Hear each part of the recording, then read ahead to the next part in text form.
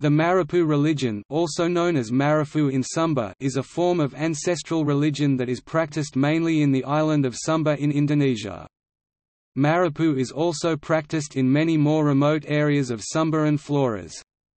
Both the Christians and Muslims on these islands tend to combine their faiths with Marapu.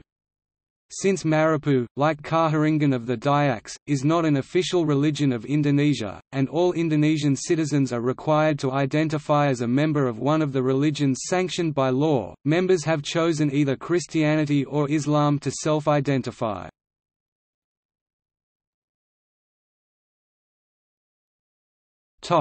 Lawsuit. A member of the Marapu religion, joining forces with representatives of 3 other indigenous religions, brought a court case to Indonesia's constitutional court, arguing that the civil rights of Marapu followers suffered because they had not been recognized as one of Indonesia's 6 official religions: Islam, Protestantism, Catholicism, Hinduism, Buddhism, and Confucianism. On November 7, 2017, Indonesia's Constitutional Court decided in their favor, declaring that the earlier laws were discriminatory and violated the principle of equality under the law. In the past, those who failed to declare that they followed one of the recognized religions on their national identity cards could be denied rights to marriage registration or land titles.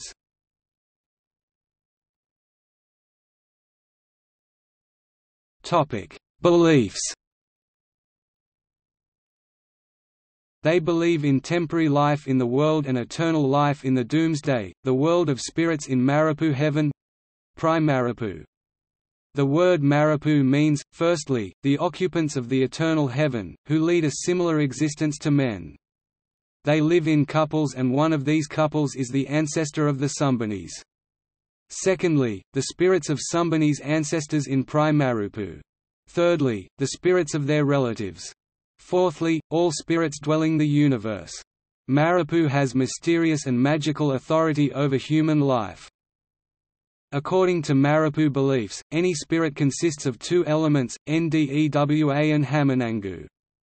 Marapu teachings concern the balance of universal life through which happiness can be gained. This balance is symbolized by the Great Mother and the Great Father who live in the universe and take the forms of the moon and the sun. In mythology, they are husband and wife who gave birth to the ancestors of the Sumbanese. To honor Marapu, the Sumbanese put effigies, called Marapu statues, on stone altars where they lay their offerings in the forms of siri panang, a dish containing betel leaves, nuts and lime, and sacrificial cattle. The statues of Marapu are made of wood in the shape of human faces. These images are usually placed in the yard of their houses or inside the traditional houses. A further manifestation of devotion to Marapu and the ancestors is reflected in the continuing construction in parts of East Sumba of impressive stone burial monuments, vestiges of one of the last surviving megalithic cultures on the planet. In many cases, individuals will put their families into debts extending into future generations in order to build these tombstones in the traditional manner. Funeral ceremonies and burials can be delayed for decades, during which the bodies of the deceased are kept in the homes of the living. Once sufficient funds have been acquired, it is not unusual for several generations of Sumbans to be buried or reburied together in segmented compartments of the below-ground tomb in a manner that does not violate incest taboos. While some now use winches and cattle trucks to lift and transport these stones, and others construct them out of cement, the practice of hauling slabs of rock weighing up to 70 tons atop log rollers across the countryside by hand persists in some eastern parts of the island. The actual event is preceded by months of negotiations between allied clans and villages, culminating in hundreds of men participating in the Tarik Batu stone-pulling ceremony. Failure to perform the necessary rites, including the butchering of large numbers of buffalo, cows, pigs and occasionally horses, and nightly protection rituals at the quarries where the stones are cut, risks a violent reaction from malevolent ancestral forces whose approval is sought through the divining of animal innards. Sumbans believe 7 pairs of men and women descended from the sky on a ladder made of buffalo horns to a point in the north-central part of the island, and that suitably buried, they too will ultimately ascend this same ladder to be reunited with their families. While the influence of evangelical churches is growing in Sumba and reflected in mass conversion ceremonies, many islanders retain their beliefs practiced in secret.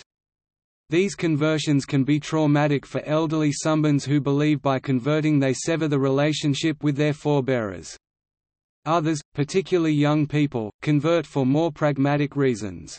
Indonesia formally recognizes 5 state religions, and sought-after positions in the civil service, police and military are closed to Marapu practitioners. While not common, there are cases where devout Christianized Sumbans have rebuilt ancestral burial tombs or provided money and support to ensure previous generations are buried in the prescribed manner. Similarly, Christian Sumbans are often buried in cement tombs modeled on the Marapu, though the service is conducted by church officials.